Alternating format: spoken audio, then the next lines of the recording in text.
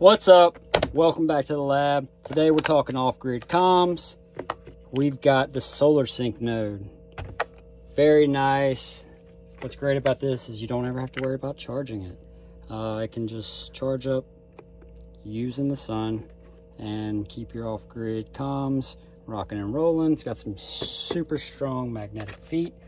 It's got this watertight USB connector, on-off switch, 18650 battery case with an on-off switch as well.